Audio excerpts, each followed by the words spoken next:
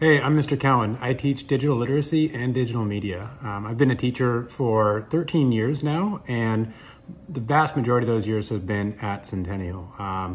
In my free time, I'm a really big fan of getting on an airplane and traveling to different countries when I'm allowed to.